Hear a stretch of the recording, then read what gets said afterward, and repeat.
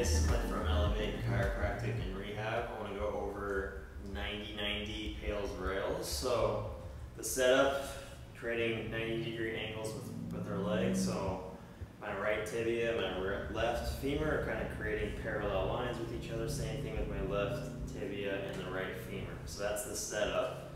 So first, for internal rotation, we're going to do this with the back leg. So we want to get into our end range first. So step one, I'm going to think with my right glute, because my right leg is what's back, I'm going to drive that down towards the floor to kind of get more movement here, kind of in the hip socket.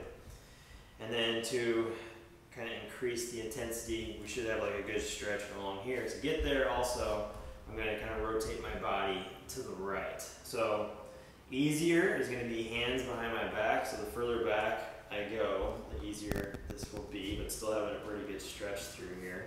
The further up I go, the more intense. Can even get to where I'm kind of even almost reaching over here to close that angle in even more. So it's kind of defining the right position that works best for you.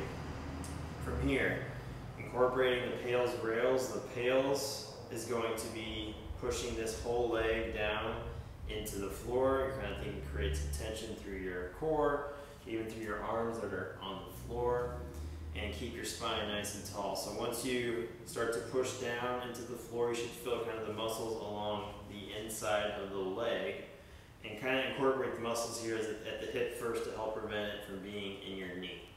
So you'll start at about 20% tension, pushing down into the floor with the right leg, making sure there's no pain.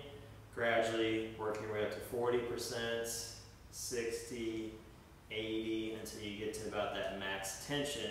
So I'm pushing this leg down into the floor, holding for 10 seconds at my max tension. Once that time is up, I'll stop pushing, and then I'm just going to reverse the tension. So I'm thinking trying to lift my foot up off of the ground, so essentially trying to do this. But since I'm at my end range, it's not going to actually move, and I'm trying to almost kind of sink deeper into the stretch as I'm lifting, or attempting to lift the foot and ankle up. Basically getting deeper into that internal rotation. So after holding that for 10 or 15 seconds, relax, see if I can get a little deeper, and then repeat. So do maybe 2 or 3 sets here. For external rotation, we need to find kind of the end range in external rotation. So with the front leg, I'm going to face my chest kind of in line with this front leg to increase kind of the length of the muscles and the tissue on the underside of the leg here. I'm going to sit my left glute back. My spine's nice and long, and I'm going to pretend I'm trying to reach my belly button and my chest past my knee and go as far as I can until I feel this stretch in that left hip socket. Shouldn't need to go too far to find that. Once I find that, it's kind of the same concept as back through here. So I'm going to create tension in my arms, tension in the core, and I'm going to start by pushing this front leg down into the floor, kind of starting at about 20%, 40, 60, 80, and now at about max tension, pushing down, hold for 10 seconds. So it should feel the outside of the left leg as we're pushing down. Once I get to count back to 0, stop pushing.